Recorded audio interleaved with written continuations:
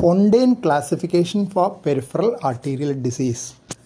In Fontaine classification, stage 1 is asymptomatic with incomplete vascular obstruction.